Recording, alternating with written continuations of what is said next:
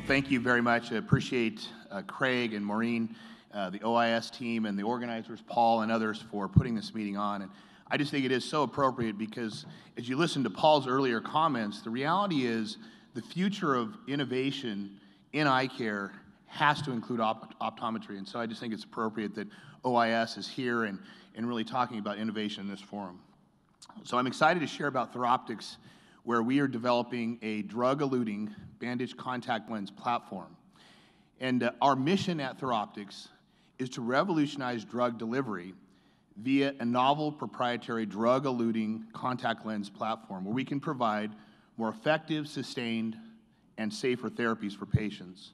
Our first two assets in develop are the TetraLens, which is focused on postoperative pain, and DexaLens for PVR. A little bit about TherOptix. We were formed with a strong IP estate that was developed by clinician and academic scientists at Boston Children's, Harvard's Mass Eye and Ear, and MIT. And our focus is really on the large unmet needs in post-surgical pharma delivery. So think of the drugs that patients need after surgery. That's the focus of our drug delivery platform. The company was formed with a convertible note. Currently, we actually, as of today, now have $4 million in that convertible note. We will actually grow that to $4.5 million, and actually are taking investments from qualified investors. If you're interested, we'd love to have more optometry people involved. We do have already, even though we are taking seed money, two marquee investors involved in the ophthalmology sector, venture capital firms Bluestem and Monty, as well as several high visible KOLs in the eye care world. One of them you probably know well is a guy named Dick Lindstrom, is one of our lead investors as well.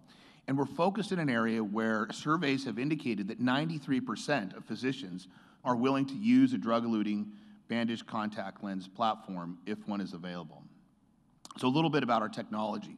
We are using a non-refractive bandage therapeutic lens composed of methylsilicon A and a drug polymer. And as you can see here on the slide, the drug polymer, that blue area, is in the periphery of the contact lens. And so with our lead asset, TetraLens, that polymer film contains tetracaine. The drug polymer ring is in the periphery, and it's completely encapsulated within the hydrogel lens to provide sustained release therapy.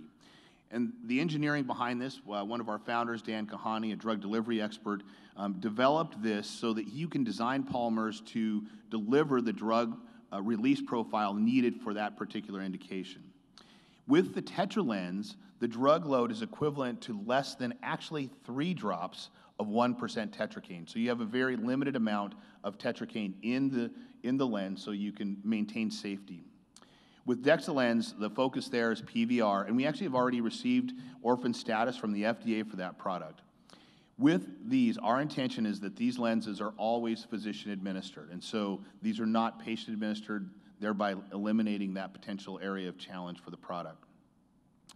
So with TetraLens, our focus is on the unmet needs in postoperative pain. Pain and discomfort are really key issues in advanced surface ablation procedures. Think of PRK, especially, as an area where that's a big problem.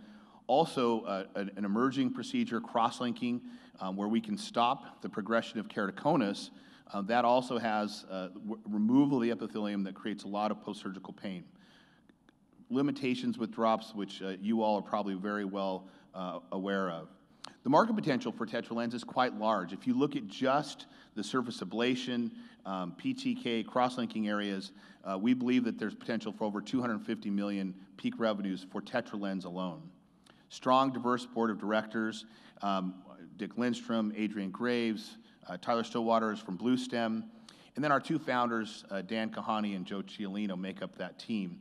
I also will point out that two of our critical advisors for our company are Joe Barr, who is a leading optometrist consultant in the eye care world, and Dr. Omid Kodai, who is an optometrist now working in industry in the clinical regulatory world, two key advisors for us. Well, the big thing I'm excited to share with you about is our LPFOS study, the first proof of concept study for our product, where we've had 20 patients post-PRK surgery receive the TetraLens bandage contact lens in one eye and a standard bandage contact lens in the other eye.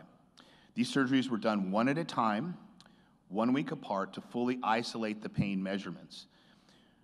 Pain and comfort were measured every hour for the first 8 hours, and then day 1 through 6 using the OPAS questionnaire. So that's the Ocular Pain Assessment Survey.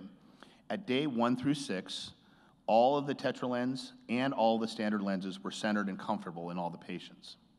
So here's the data that you can see here. And so this is an abbreviated hour 1, 4, 8, and then day 1, 2, and 3.